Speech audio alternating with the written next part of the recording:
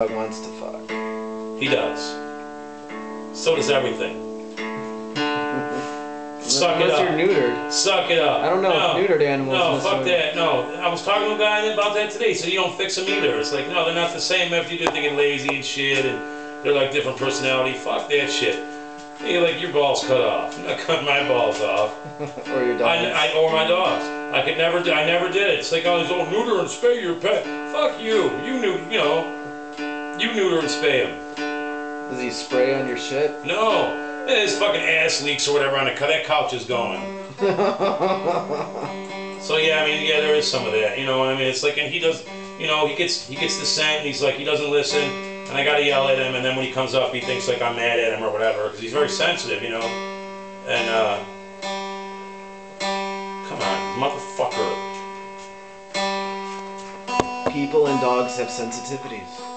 He is very sensitive because then, like I said, he wants my approval,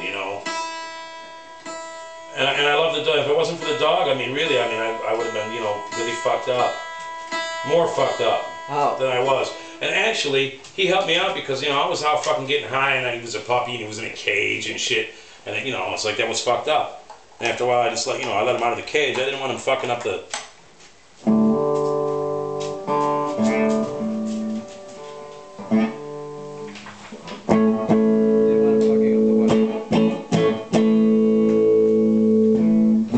Tell me when you're on, bro. Let me light this stuff. Right. And I'm gonna knock that out again. Wait. Tell me about the dog, though. How did he help you? Dog helped me from being depressed. I think. It's good. He's like someone to talk to. Quint, he doesn't talk back. Tries to talk, but he ain't really talking. Hi, buddy. Are you a good boy? Is he a good boy? Come here. Come here. Say hello. That's a good boy. All right.